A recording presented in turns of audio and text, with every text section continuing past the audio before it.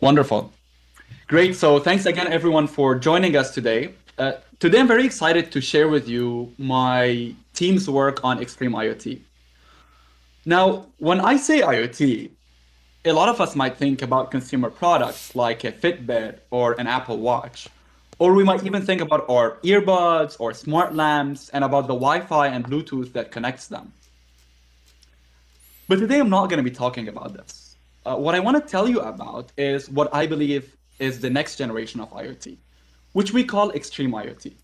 I will be telling you about wireless and sensor technologies that my team has been developing for oceans, health, and robotics. And let me start by telling you why we need these technologies. So, if we start with oceans, as of 2018, more than 80% of the ocean has never been observed or explored. 80%. And what that means is that we know more about the surface of the moon and the surface of Mars than we know about the depth of our ocean. Let us shift gears and talk about the human body. Over the past few years, we've seen amazing advances in health wearables like Fitbit and Apple Watch. And these wearables have really advanced our lives and the way we understand our health. But they don't tell us a lot of information that we want. So, for example, today I'm feeling a little bit under the weather, and I'm thinking, am I getting sick? Am I recovering? Do I have coronavirus? Today's wearables cannot give us this information. And beyond oceans and the human body, if we look at our robots, today's robots are limited in their ability to perceive the world around them. Even when we build our best robots, we want them to do things and perceive the world like us humans. But what if we could make robots see things that are invisible to the human eye? What do all of these problems have in common? All of them show that today's sensor and IoT technologies are unable to extract important information that we need from the physical world, whether the physical world underwater or inside our body or even for robotics. And today, what I want to share with you is where I believe the next leap in IoT is going to be and how it allows us to overcome these problems. I'll be telling you about my team's work on extreme IoT and sensor technologies. And the reason I call them extreme is that they will be interweaved in the fabric of our physical world in ways that have been unprecedented before. I will tell you about our work for oceans and climate, for health and the human body, and for robotics and supply chain. And let us start with oceans. As I mentioned before, today more than 80% of the ocean has never been observed or explored. And over the past few years, my team has been on a mission to take the Internet of Things in order for us to explore the underwater world. So you might be wondering why we want to explore it. And the reason is because there's enormous scientific value. So for example, an underwater IoT can allow us to deploy sensors in the ocean and have them transmit their information back to us. For example, they may send us back images and sounds of animals so that we may explore the ocean, or of coral reefs so that we can monitor underwater climate and its impact on coral reefs. An underwater IoT can also play a key role in food security. According to the United Nations, aquaculture or fish farming will be the fastest growing food sector over the next 30 years, and it is expected to fill the gap between the supply and demand for food. So if we want to feed the world's population, we need to get aquaculture right. And an ocean IoT would allow us to do exactly that, to monitor aquaculture environments in real time, optimize feeding patterns, and intervene whenever we detect harmful environmental hazards like algae blooms. And there's so many other applications for underwater IoT, ranging from underwater robotics to mining, weather prediction, defense, and disaster response. And we can enable all of these applications if we can build an underwater IoT. But we're not there yet. In fact, today, less than 1 in a million IoT devices is underwater, even though our oceans cover more than 70% of our planet. And a few years ago, my team and I started thinking about how we can bring the Internet of Things underwater. And as we started thinking about how we could deploy sensors underwater and collect data and have them transmit, for a long period of time, we faced a problem. And the problem was that the battery life of underwater sensors is extremely limited. As we looked deeper into this problem, we realized that the reason is that underwater transmissions consume significant power. typically today's underwater modems consume about tens to hundreds of watts. And not only this, unlike typical IoT sensors, where, for example, I can take my phone, I can recharge it easily, or I can recharge my Fitbit, you cannot easily recharge underwater sensors. If the sensor has a battery and you want to recharge it, you need to send the research vessel, pay $30,000 to $70,000 per day in order for you to go replace the battery and come back. And because of this, state-of-the-art sensors for tracking marine animals can only last for a few hours or a day, or few days, after which their batteries die. And over the past few years, engineers have made a sort of amazing workarounds to try to duty cycle them. But once you start duty cycling them, the amount of information that you can extract becomes so low. And it makes it very difficult to use a lot of these sensors for long-term climate monitoring or discovering migration patterns of marine animals. And this got us thinking about ways to reduce the power consumption of underwater communication. And today, I want to share with you how we can overcome these problems with a new technology that my team has been developing that enables underwater backscatter networking. The cool thing about this type of communication technology is that it consumes net zero power. And what that does is that it enables our sensors to operate over a very long period of time without requiring any batteries. Let me describe to you how our technology works by comparing it to traditional underwater communications. So in many of these environments, you typically have a base station that is near the shore, and it wants to communicate with a lot of these sensors. So for simplicity, let's just focus on one sensor. Let's, for example, say there's a temperature sensor. And for those of you who are not familiar, underwater we cannot use Wi-Fi or Bluetooth because they rely on radio signals which die very fast in water. And so, for example, if the temperature sensor wants to communicate with the receiver, it has to use acoustic signals or sound. So the sensor has a speaker and the receiver has a hydrophone or an underwater microphone. And the sensor encodes information using sound and transmits it to a speaker. Now, the problem with this approach is that generating acoustic signals requires a lot of energy, which drains the sensor's battery, which is why you need to go in and replace it. In contrast, in our technology, the sensor does not need to generate its acoustic signal. And let me tell you how it works. In our design, the speaker and the hydrophone are both placed near the shore, and our sensor simply has a reflector, which you can think of as a mirror. So now, if the speaker near the shore transmits an acoustic signal, it will reflect off this reflector and it will come back. Now, in order to communicate information, all the sensor needs to do is to toggle its reflector between reflective and non-reflective states. And once it can toggle between two states, it can communicate bits of zeros and one, and that allows you to send any sensor data.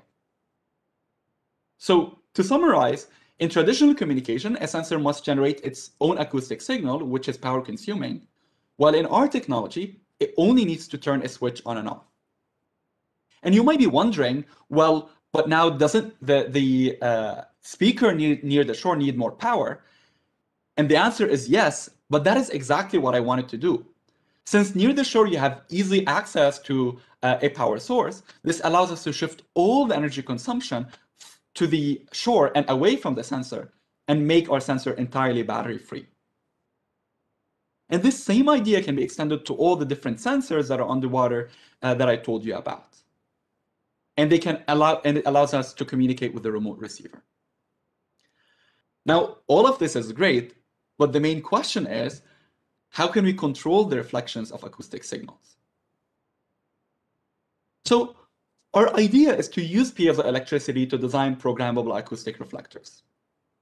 And for those of you who are not familiar, the piezoelectric effect refers to the ability of certain materials to transform mechanical energy into electrical energy. And let me explain this using a simple example. So let us say that we have a piezoelectric material and we try to measure the electric voltage across this material. Now, if you have a speaker and the speaker transmits sound, sound travels as a pressure wave.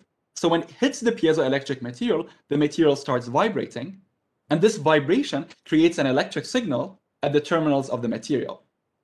So effectively, the material has transformed mechanical energy, which is sound, into electrical energy, which is voltage. Now remember, what I want to do is to transform this material to a reflector. And to do this, what I'm going to do is to simply add a switch. When the switch is open, the material behaves exactly the same as before, and it transforms acoustic signals into an electric signal. But let us see what happens when the switch is closed. When the switch is closed, it means that the two terminals of the material are connected to each other. And when the terminals are connected, you cannot have any voltage, and so the device cannot vibrate. So if you transmit an acoustic signal, where does the energy go? It has to be entirely reflected back. And so by closing the switch, we're able to transform the piezoelectric material into a reflector. And to communicate now, all we need to do is to switch between reflective and non-reflective states, and this can be done using a simple transistor. And in this way, the sensor can communicate without generating the power-consuming acoustic signal. Now, of course, what I described to you here is a very simplified description of how the technology works, and I invite you to read our papers for more details. We call this technology piezoacoustic backscatter because it uses the piezoelectric effect in order for it to communicate by reflection or backscatter. And what we show is that our sensor needs 1,000,000 times less power, of the order of 100 microwatts at most, and even less now, which is much lower than standard underwater acoustic modems. And not only this, our sensor can also harvest energy in the non-reflective or the absorptive states, which allows it to be completely battery-free. So I've been telling you about our technology. Let me show it to you in action by showing you one of the first prototypes that we built and tested in our lab. So over here, I'm going to show you a clip which was shot in a large experimental pool. At the far end of this pool, you can see the hydrophone receiver and our projector or speaker. And here's our sensor connected to the circuit, which has an LED. Now, let me play the video. And notice how when I play the video, the LED lights up. Remember that our sensor does not have any battery, so the LED lights up entirely based on the harvested acoustic signals. And what this shows is that we're able to power up our sensor remotely. Next, let me show you how our sensor can communicate and we can decode its response. So we use the hydrophone to measure the received signal, and let me show you what we got. Over here, I plot the normalized amplitude on the y-axis as a function of time on the x-axis. And this is the signal, the orange is the signal that we received. At about 2.5 seconds, the speaker starts transmitting, and so we see a jump in the power of the signal. And about 3 seconds, a little bit after 3 seconds, you start seeing that the amplitude switches between two different levels, which correspond to the backscatter signal. And what this shows is that our hydrophone can sense these amplitude changes, and it can use them in order to decode the backscatter packets. Now, you might be wondering, how come this amplitude does not go entirely to zero when the sensor is in the absorptive state? And remember that the hydrophone doesn't only get the reflection, but it also gets the direct signal from the speaker, which is never zero. And over the past few years, we've built on this basic idea with a number of algorithms and techniques to scale to many nodes, deal with other reflections in the environment, and so on. So for example, not only can you transmit between reflective and non-reflective, you can also apply a code. And by applying a code, you can start having, think of it like a CDMA code that allows you to extract the signal from the noise, that allows you to deal with multiple transmissions at the same time, that allows you to isolate between the static reflections, and these modulated reflections, and encode information and allow multiple concurrent transmissions. So here's, you can see actually our sensor. We fabricated and printed this 3D sensor. One of the questions, I have actually one of them here. You can see it. I'm holding it in my hand. One of the questions that I also often get is, how does the mirror or how does the reflector know from which direction the signal is coming? And the basic idea is, remember that I tried to explain it as a simplified example, but actually this transducer is omnidirectional in the horizontal plane. And if you were to design it as a sphere, you can also make it omnidirectional in 3D. And so we build these in-house. We also build the hardware for energy harvesting, for bidirectional communication, and as well as the ability to integrate these with an external sensor. And one of the really cool things about this is that not only is this sensor very low power, but it's also pretty cheap to build. Our sensor costs, if you want to build this entire thing, it costs about $100, which is for any of you working in oceanography, you all know that today's underwater transducers, sort of ruggedized devices, are very expensive. But you can build these sensors battery-free, ultra-low power at a very low cost. And it consumes about 100 microwatts, which is a million times less power than state-of-the-art modems, even when it communicates at the same type of throughput. And we've been experimenting with this technology. For example, here you can see some of my students doing experiments in the Charles River, including in snow and rain. We've run hundreds of experimental trials at different ranges, throughputs, and number of nodes. And we've demonstrated that we can achieve throughputs up to 20 kilobits per second, which is pretty high, sort of on the high end of what you can achieve in underwater acoustic communication. We started with about sort of few centimeters. We went on to a few meters. Now we're able to achieve 62 meters. And we're only starting with this technology. And so there's so many opportunities to be able to extend it to hundreds of meters or even kilometers as the technology develops. And we've also demonstrated that you can enable concurrent communication with at least 10 nodes, and this is even before spatial reuse. And we've even taken it a step further and shown how you could use these sensors not just to communicate, but also to enable localization. So you can enable things like underwater GPS by using these sensors as anchors, and you can achieve centimeter scale localization. And the reason why this is so important is remember that radio signals do not work underwater. So for example, similar to how Wi-Fi and Bluetooth do not work underwater, GPS also does not work underwater. And now you can build a batteryless GPS using these types of technologies. And we've been also taking our research out of the lab. So here you can see a couple of my undergrads running experiments in the Atlantic Ocean. Here they have a sensor node, which is also connected with a temperature and sensor and pressure sensor. And these are important for monitoring temperature changes underwater, as well as changes in sea level rises. And one of the exciting applications of our technology even extends beyond our planets. So NASA scientists recently discovered subsurface oceans in Saturn's moon Titan. So you can imagine using this technology in future space missions in order to look for and sample water in distant planets and potentially look for life in outer space. And recently, this technology was also highlighted as an ocean shot for this decade, 2021 to 2030, by the US National Academy's Committee on Ocean Sciences. And this technology is super exciting because of its applications, but also it's so exciting because of the many opportunities and open problems. So I started by telling you about underwater IoT, but remember that the reason we want to build this IoT is because we want to be able to collect data and use it for modeling. So for example, once you're able to deploy these sensors for a long time, you can start using them for weather prediction, flood and disaster response, climate modeling, understanding coral reefs. You can also use them for underwater drone localization and navigation, and open up so many new applications in mapping, mining, and defense. And there's also exciting potential developments architecturally. How do you build these multi-hop architectures? What are the types of simulations that we need to build to operate with the acoustics, but also with the electronics and with the mechanical components? How can we extend the range and reduce the power consumption? Because actually, in the limit, the power consumption of this type of technology should even be in the nanowatts. So how can we achieve that over the next few years?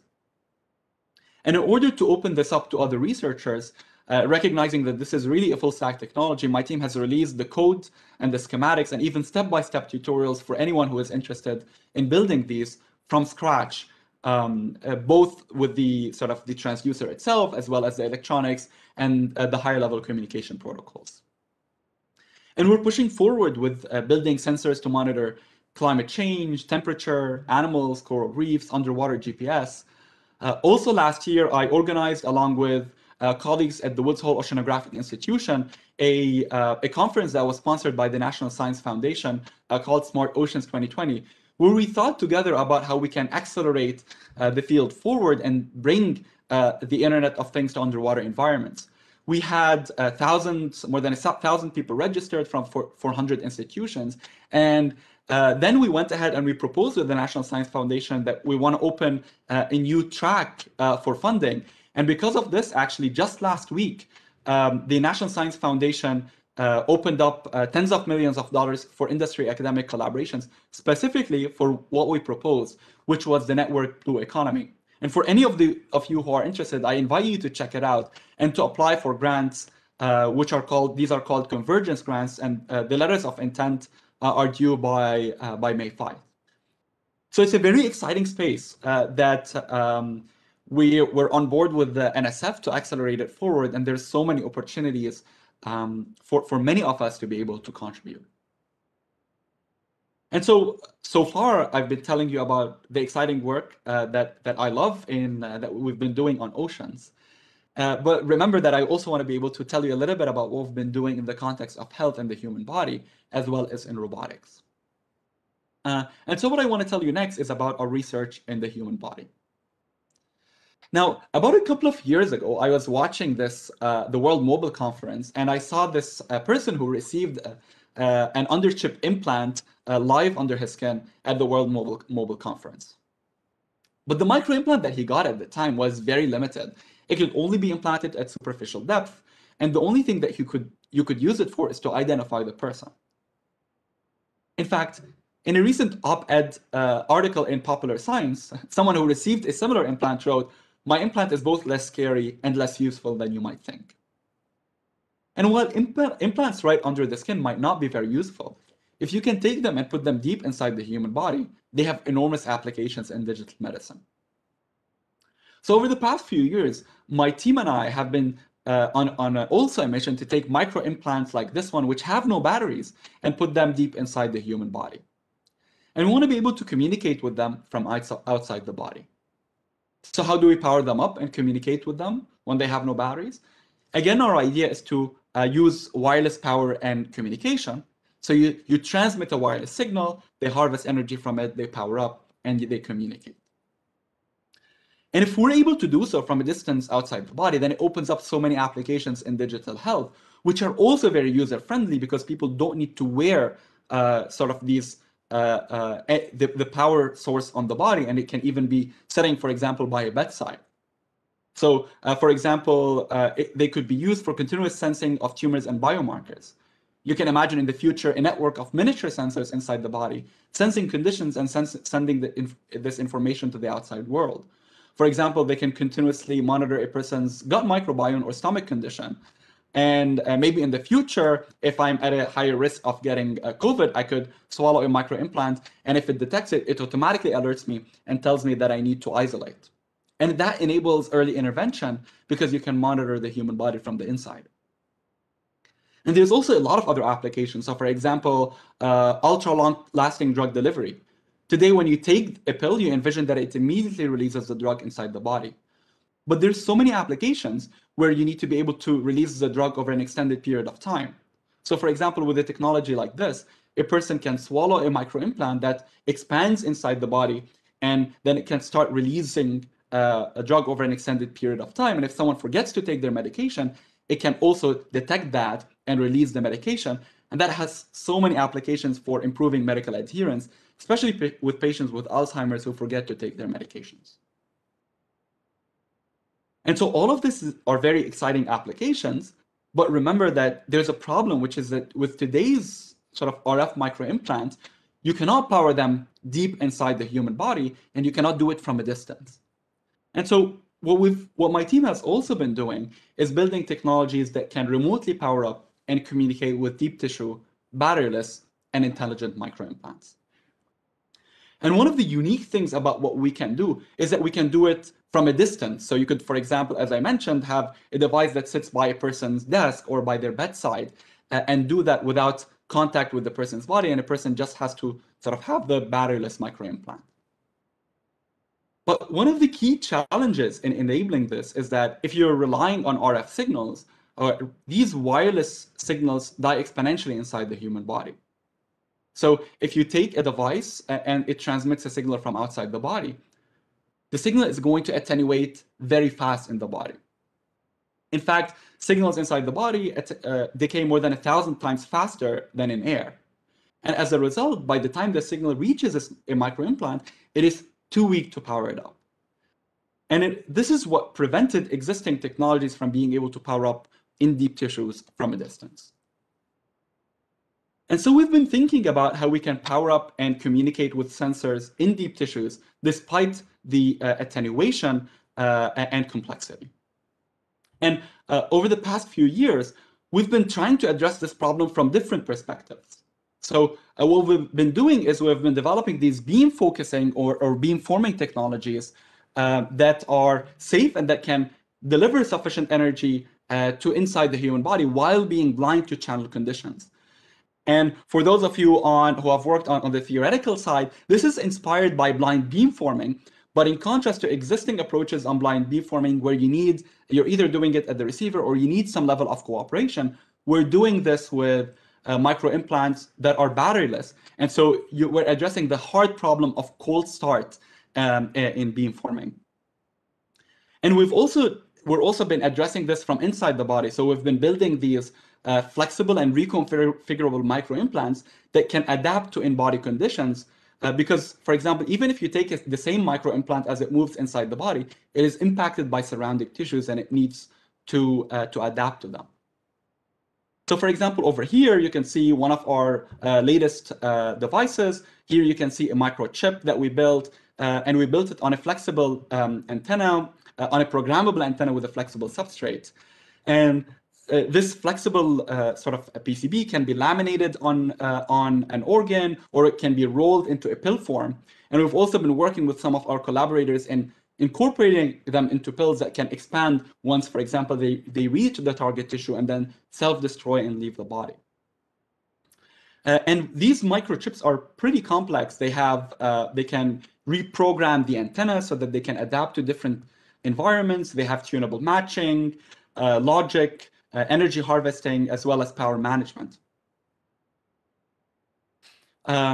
And what we've shown is that these microimplants consume 350 nanowatts. So this is pretty low power, and we're pushing this power even lower. They can achieve pretty high throughputs of 6 megabits per second. So you can imagine even streaming things like images from inside the body. And they can adapt to surrounding tissues, which is also pretty hard because human tissues are very complex. And we've been working with our medical collaborators at Harvard Medical School and Brigham and Women's Hospital to evaluate these in living animals.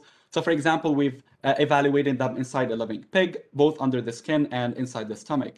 And we've had successful demonstrations of our ability to wirelessly power and communicate with these microimplants from a distance, despite that they are in deep tissues.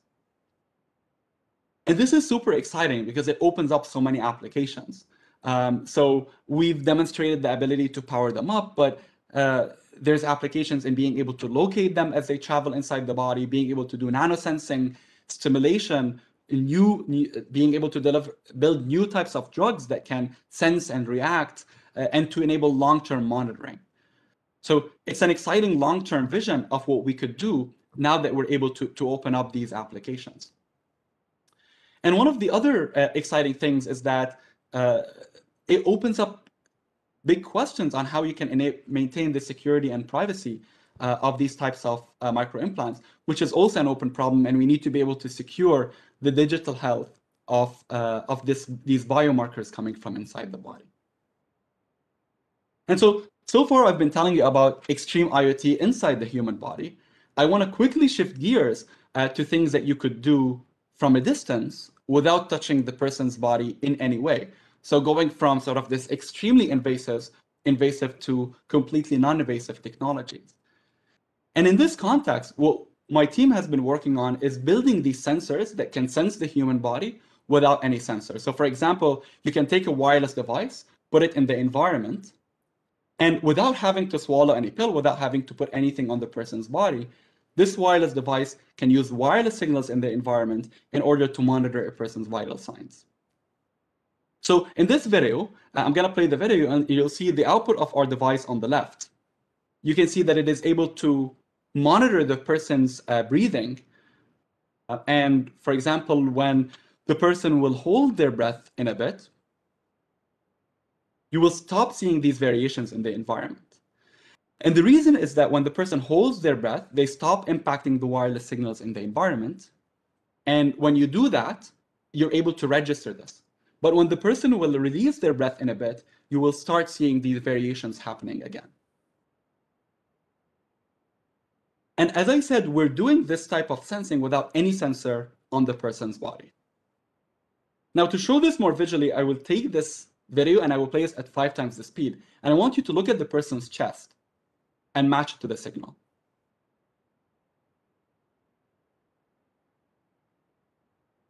And so as you can see, this device is able to monitor the person's breathing. It's always weird for me to be talking about this person in third person because this was me when I was a PhD student a few years ago, and this technology and I was the subject of the sensor. And in fact, you could even take this a bit further. So for example, one of the most exciting applications of this technology is in a baby monitor. Today, if you take, this is the output of a baby monitor. So if you look at the top left, you see that time is passing. But when you look at the output of the baby monitor, all you see is a still image. And so what we did a few years ago is we took this and we augmented it with the output of our technology. And what we showed is that you're able to monitor the baby's breathing in real time. And you're even able to monitor the baby's heart rate. So for example, here, the heart rate is 126 beats per minute. And now it's 127. And this is actually normal for a baby this age because infants of this age have a relatively high heart rate. And over the past few years, we've been developing this technology and we've commercialized it. We have a startup and it's currently being used to monitor patients with Alzheimer's, Parkinson's, and COVID-19. Now, for COVID-19, it might be clear because COVID-19 is a respiratory disease. So you're able to monitor a disease progression by monitoring how the person's respiration is evolving over time. But the reason it's also able to monitor patients, for example, with Parkinson's, is that not only are we able to monitor breathing, but you're also able to monitor small movements, for example, when that are resulting from sort of certain shaking, and you're able to monitor how people's change, adapt to drugs that they're taking, and how this adaptation, how certain drugs are helping with disease progression. And because of this, a few years ago, we were invited to the White House to demo this to President Obama. And actually, the video of that demo is available online. And if you were to go and check it out, you'll see that my friend Zach here starts in the middle of the demo, starts laughing. And the reason is I was the subject of the demo, and he was monitoring the output of the heart rate, and he saw that the heart rate that our device was showing was over 100, which is pretty expected when you're demoing to the president in the White House. And with this technology being commercialized, my team and I have been thinking about how we can take this a step further, not just to monitor breathing and heart rate, but also we started thinking about whether we can capture entire heart recordings. And what I want to share with you now is how one of our recent, quickly give you a glimpse of, again, it uses these reflections, and it is able to measure the micro vibrations from the person's body. And by measuring these micro vibrations, we're able to extract microcardiac events. So in one of our most recent papers, we showed that we're able to extract different microcardiac events, such as the aortic valve opening and closing, or the mitral valve opening and closing, or isovolumetric contractions. So not only can we track people's movements or breathing or heart rate, we can even time microcardiac events with very high accuracy. And this opens up a whole set of new applications in long-term cardiovascular monitoring and intervention for different types of diseases. And we've been working with our collaborators at Mass General Hospital in order for us to bring these technologies closer to the home and be able to perform long-term monitoring. And so with this, so far I've told you about my team's work on the health and the human body, as well as on oceans. I want to briefly touch on some of the work that we've been doing also in extreme and IoT and sensor technologies in the context of robotics. And for those of you who are worried, don't worry. This last part is going to be shorter than the previous two ones, so we'll let you leave on time. And as I mentioned, in the context of robotics, we've been sort of asking, we've been very inspired by the amazing work that has happened in the vision community in terms of robotic perception and manipulation. But we've been asking questions, a different type of question, which is, can we enable robots to perceive things that are invisible to the human eye? So for example, in supply chain, there's a lot of applications where a robot needs to know what is inside a closed box for quality assurance purposes or quality control. When it comes to food security, there's applications where can I know whether the food or medicine inside a closed bottle is safe? And in the context of robotic manipulation, for example, there's questions along the lines of, can we enable a robot to fetch or grasp things that it cannot see? And the good thing is that the answer to all of these questions is yes. And the way we do this is that we augment robots with wireless perception. And the basic idea here is that unlike vision, radio frequency or RF signals can traverse everyday occlusions. And because they can traverse occlusions, which are typically occlusions for light, they allow us to extend perception beyond the line of sight. So let me show you a video of what we can do by combining vision with RF perception. So over here, for example, we have a robotic arm, and the robotic arm wants to be able to find and grasp a target item that is under occlusion. So this item is inside the box and it's under occlusion. In fact, the camera's line of sight is blocked. And if you were to look at it, the camera is pointing in a completely different direction. The camera is pointing toward this other box here. So if this robot wants to go and grasp the item of interest, it does not even know where it has to start, let alone be able to perceive and locate the object. And what I want to briefly tell you about is how we enable this robot to navigate around occlusions, declutter the environment, go back, find the item of interest, and pick it up. So how do we do this? Well, the way we do this is that we, as I mentioned, we add RF perception. So we use these antennas here that you can see, and the item of interest is tagged with an RFID. I'm sure many of you are familiar. For those of you who are not familiar, RFID are stickers like this one. They cost about 3 cents. There's 30 billion UHF RFIDs like this already in today's world. And we might be even wearing them on our bodies because so many retailers have already adopted them. And so what we do, this is the output of RF perception in 3D. So this is what the antennas perceive, how they perceive. So they transmit a wireless signal, which traverses the occlusions, and it is able to locate the object in 3D. And once we're able to locate the object, the camera still is not able to see it. But because because the robot now knows where the object is, it can navigate around obstacles, and it fuses RF and vision together.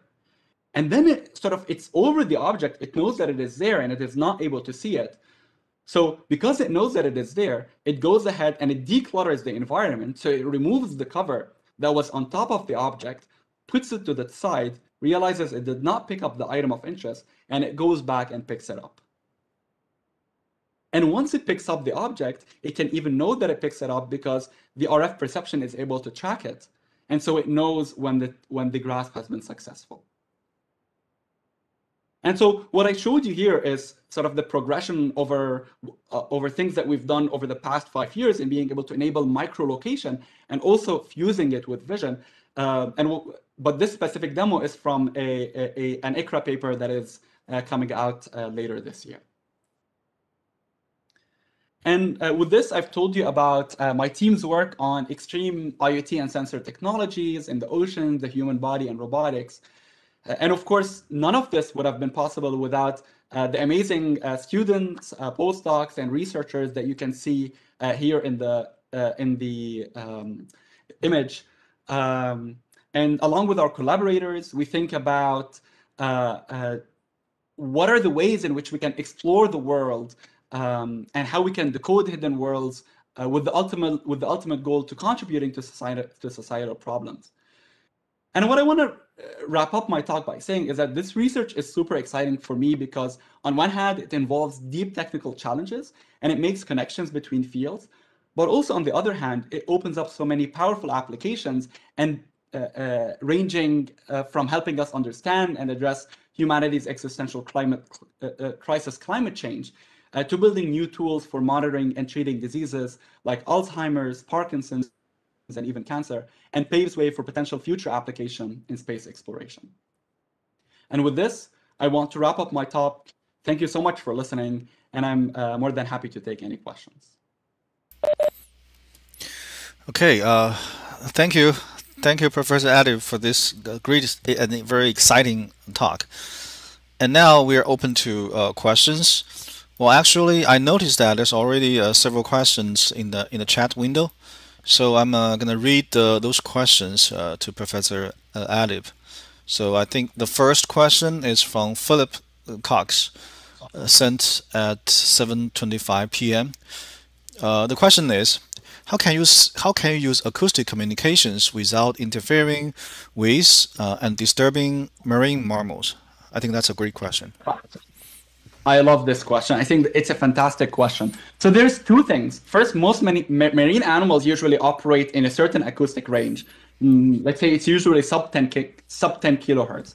And one of the things that we've been working on is operating sort of at a higher frequencies, which is typically closer to 20 kilohertz. So it's for many of them, or for the vast majority of them, actually, if not all, this is in the ultrasonic range. And so you're trying not to disturb them. But one of the most important things actually is by reducing the power consumption of underwater communication, we can go ahead and build on the amazing literature that has been done in acoustic communication over the past sort of 50 years, but reduce the power consumption a lot to the extent that we might even be using the sounds of animals in order for us to power up these sensors because they use such low power. And then you can use it to communicate even below sort of the noise floor of what animals are communicating with. So one of the exciting directions is to be able to harvest energy from, let's say, dolphin sound in order for you to be able to monitor them and also be able to communicate without disturbing them, because currently noise pollution is a big problem, and that is what has been sort of motivating us to operate in the near ultrasound or in the ultrasonic range. So great question. Great. Thank you. Great. Let me add something to the answers because my research area is also actually I did a lot of work in underwater networking. So acoustic communication is one of the focus. So compare with sonar.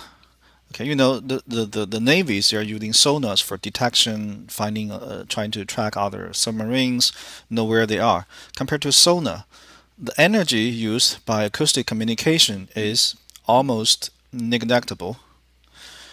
And then compare with acoustic communication we are doing right now. Dr. Adib's method use even less power.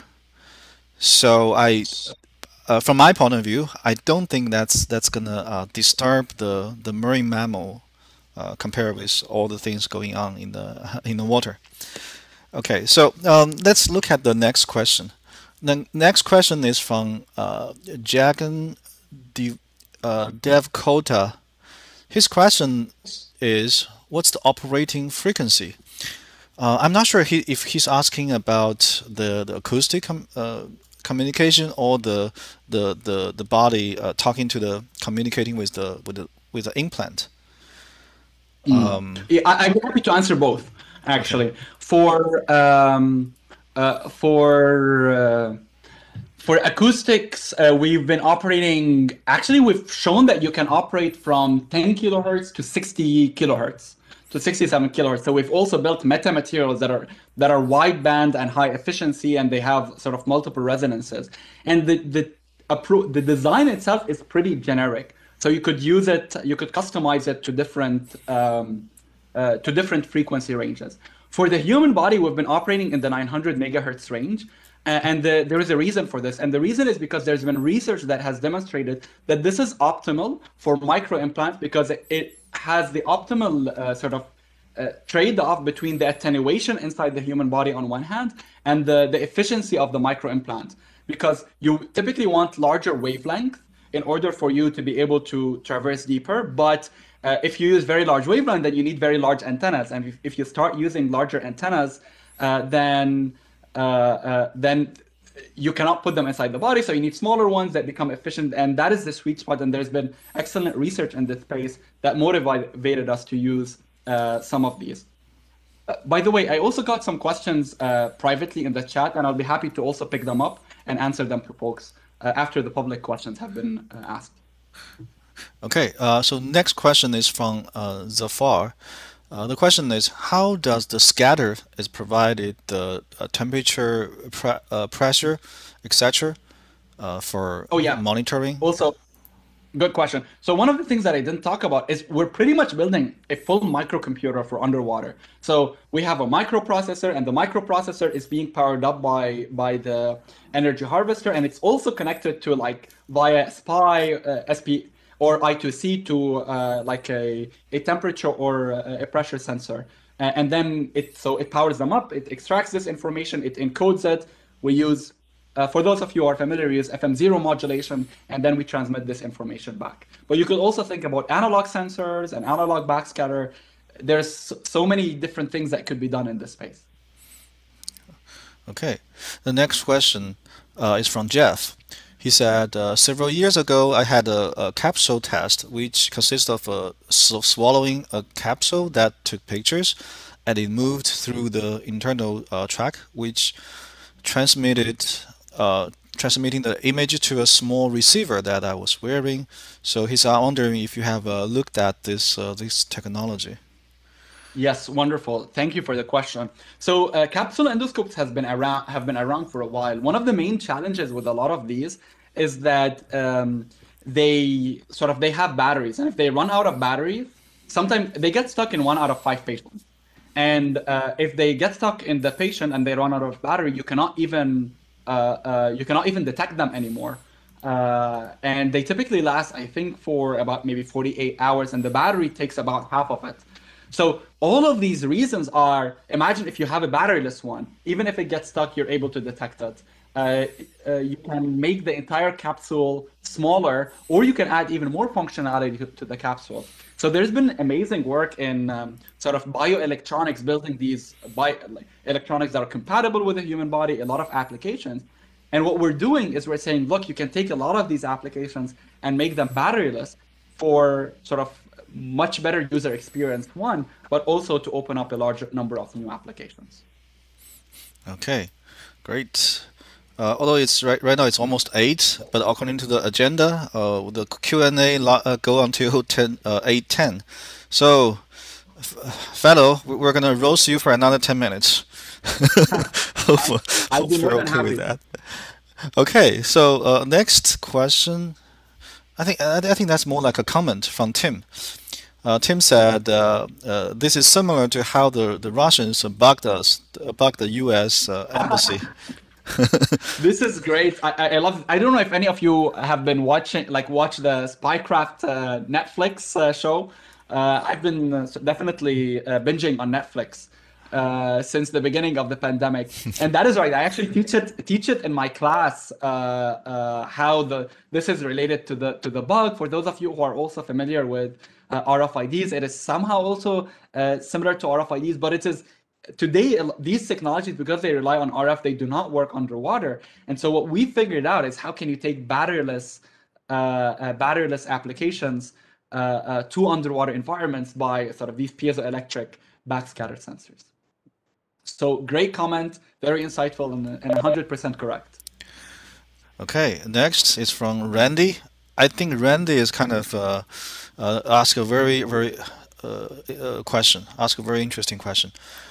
First comment from him is various specifies in the water can be exceptional smart sensor platforms. Why contaminate the ocean with more human-made things when we have existing sensing platform? That's the first question.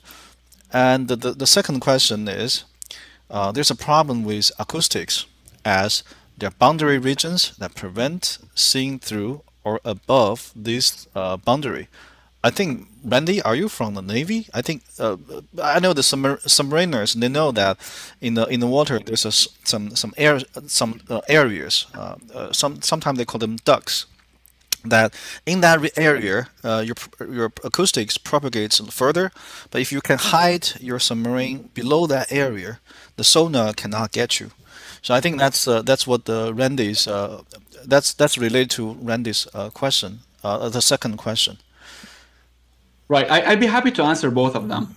So the first question is there are various, I assume, sensors in the water that can use a smart sensing platform. The answer is yes and no, in the sense that, of course, there's been a lot of work over the past many decades on platforms. You know, it's similar to I have a radio tower and I want to communicate between radio towers. So this is like what is it called? Cellular communication between towers versus IoT. You know, my Fitbit with my access point. And the types of applications that these can enable are very different. In fact, if you speak to people in climatology or like studying, let's say, air-sea interactions, then there's a lot of interest in being able to get fine-grained spatiotemporal measurements over a wide area. And it is still hard to do a lot of these fine-grained spatiotemporal measurements. And so what we've been thinking about is how you can bring these technologies, similar types of capabilities to underwater environments to open up a whole set of new capabilities at a low cost, at an ultra low power, whether it's in climate sensing, whether it's in aquaculture, and so on and so forth, all of which are emerging areas. And the constraints are different. So from an engineering perspective, you need to take a step back and revisit a lot of these assumptions. The other question was also super good, which is why contaminate the ocean? And usually also when I give some of these talks, I also talk about how can you, so the piezos that we use, for example, have lead in them, which can contaminate, but how can you build also biodegradable ones? And over the past few years, we've seen the ability to do piezoelectricity, and folks in material science can explain this much better than me and my collaborators who are material scientists can do the same. But there's these new types of piezoelectric materials that are biocompatible, that are non-polluting, that can decompose. And so you could take this, the technology itself is agnostic. So you could take it and build on it. And in fact, there were, when we ran Smart Oceans and in the Network Blue Economy sort of convergence accelerator, there are people who are specifically interested in taking this technology and demonstrating that you can build these sort of non-pollutant sensors, both non-noise pollutant, but also sort of the material itself is non-pollutant.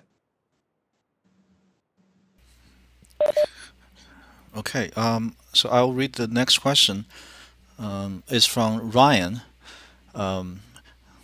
I will read two. I'll do two more questions from the public chat, and then we'll let Dr. Adib to talk about the questions sent to his private chat.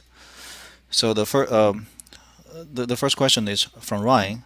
Have OTS ultrasound wands been considered for communication or charging for the in-body sensor, similar to the underwater application? Can you please come again?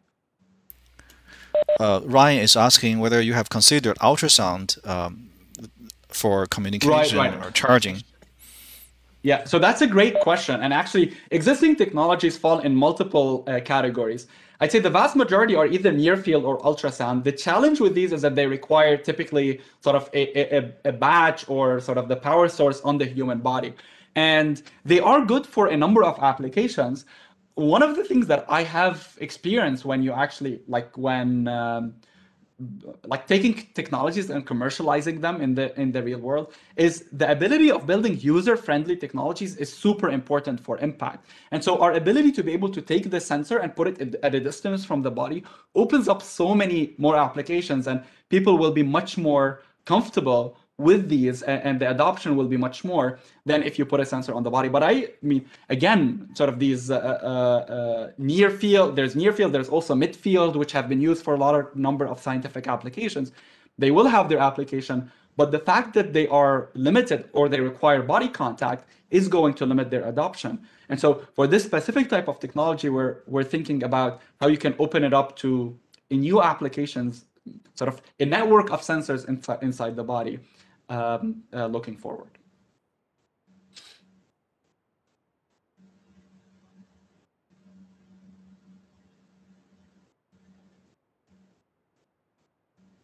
I think you might be on mute, by the way. Oh, sorry. I didn't notice that. Yes, thank you for the reminder. So the last question from the public chat before we switch to private chat is from the far. The RFID used in closed boxes have been in use for many years for location of its content. So for a robotics application, you have added provisions of sensing along with navigation control with its arm. Am I right? Okay, this is a good question. So I did not go into a lot of details. So RFID is a mature technology. Actually, the origins of RFID date back to the original Auto ID lab, and the vision was for automation in supply chain. And over the past few years, the researchers have really brought down the power consumption, made it the cost is now like 3 cents, which has what enabled widespread adoption. What we've done is the first thing that we've done is we've demonstrated the ability of localizing RFID tags with high precision. So for example, if you take this RFID, rather than today's reader, the vast majority of today's reader, which can only detect if the RFID is within radio range, we're able to locate it with high precision. So we get centimeter scale positioning for RFIDs. And in fact, what we've demonstrated is that you can compute time of flight on off-the-shelf tags, which was something that people did not think were possible using off-the-shelf tags. And because we're able to locate them with very high precision, now you can combine the ID with the accurate location in order for you to tell a robot where to go ahead and pick up an item. And then we took it a step further and we combined it. We did fusion with vision, building on the many advances in sort of vision-based deep learning over the past 5 to 10 years, and showed that by combining these together, you can enable things that were never possible before, whether it's using RFID alone or whether it's using vision alone. And this is super exciting because like we've shown picking, but now you can imagine so many other types of applications in manipulation, grasping, verification, and so on and so forth. Okay, so Dr. Adib, I think you mentioned that there are questions sent you through private chat. Can you share your answer to those questions? Yes. So actually, a lot of these were also sent, I think, to you or to everyone. So I will try to take especially questions from folks who have not asked. So Phil Falcone asks, would an acoustic GPS-style network be portable in the oceans? And the answer to that actually is yes. And underwater GPS is an open problem, and there's been many proposals. In fact, in one of our recent papers, we showed that it is possible to use these batteryless sensors as anchors. So again, what we showed is that you could use these sensors to communicate, but now since you can communicate, you can also use them to compute, like to measure distance and compute time of flight. And once you can measure distance and compute time of flight, you can now use them for acoustic localization. And so that opens up a lot of applications, and people have been considering underwater acoustic GPS for a while. What we're proposing now is you can make it even batteryless, so you can have these anchors last for a long period of time. So there is another question also from John Wang. The question is, how much information can be transmitted by the underwater sensors, and what would be the bottleneck for such bandwidth? There's a lot to unpack here, actually.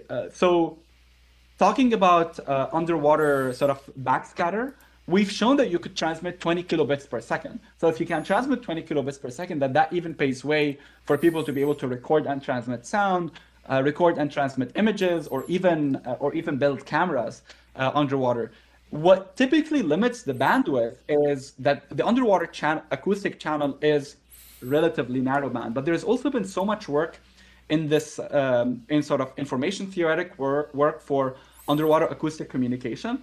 And there are new questions that will arise today is once you also take power into account for these energy harvesting sensors, what is the capacity of these channels? And I think a lot of these are going to still be open problems that I'm very much looking forward to seeing the answers for over the next few years.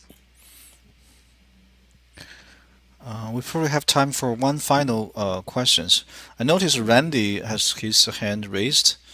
So, Randy, I actually enabled. So you can you unmute yourself and ask a question? Can you hear me? Yes. Okay.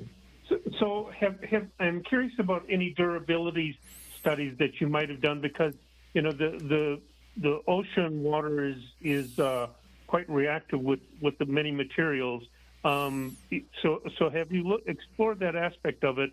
And then in terms of acoustics, there's a pretty broad band that wildlife whales, for example, use quite different parts of the spectral. Have you looked at the interference of the different aquatic life or marine life and different sensing solutions? Both great questions. Thank you for asking them. So the first one is about durability. Because we're building on piezo transducers, which actually have been around for, the way to communicate underwater is using piezoelectric transducers. And so we're repurposing these piezoelectric transducers for backscatter. And in that sense, we can build, and again, the rich literature that has already ruggedized these transducers over so many years. And we have a specific ongoing project now with collaborators at WHOI, the Woods Hole Oceanographic Institution, on specifically ruggedizing these types of sensors and testing them. The second question is, how does this impact interference? This is another important question. And the repercussions of it will really arise in choosing the best frequency for operation. Since the technology itself is pretty agnostic to the exact frequency, you can determine the desirable frequency based on aquatic life.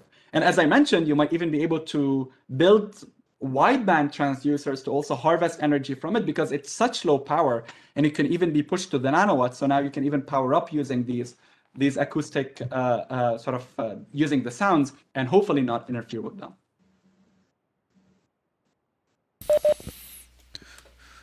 Okay. Due to time limitation, I'm sorry we cannot take any more questions. Thank you, Professor Adib, for this very exciting talk, and also a big thank you to all the participating ComSoc chapters, and most importantly, I need to thank everybody, thank all of you for attending this event. This event is great. I really like the interactions in the Q&A sessions. There are some questions regarding whether this video will be posted. So I have already received a copy of the slides from Professor Adib, and he's also agreed to share the video. He also allowed me to record the video and share the video to everybody who registered to this event. So after this, once my computer finished processing everything, I will send an email to everybody, and with a link to the recorded session.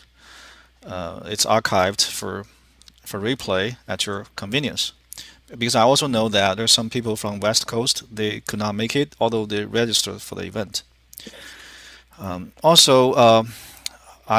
In order to help us organize better future sessions, I sent a link in the chat. That's a brief survey. So please help us improve by completing the online survey. So I guess that's it. Thank you for everyone. Take care and stay safe. Thank you, and thank you for joining and for hosting me, and for everyone for the great questions and for your time today. All right. Excellent Thank you. presentation. Thank you.